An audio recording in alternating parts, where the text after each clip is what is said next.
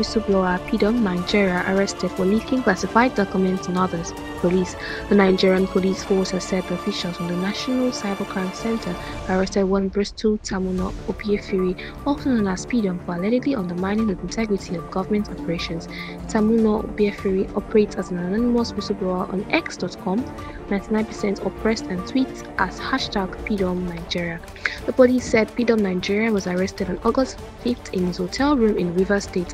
On Thursday, David Hudeyin reported Pidom Nigeria had been missing since August 5th after an associate of Pidom contacted him. Hudeyin's comments gathered a massive outcry on social media, with a campaign launched to demand the whereabouts of Pidom Nigeria using hashtags like Pidom, #FreePidom, and Where is Freedom, among others. In a statement on Saturday by the force public relations officer Muyiwa Adejobi, the police said other allegations against Pidom Nigeria are unlawful possession, leakages of classified documents, and cyber-related offences.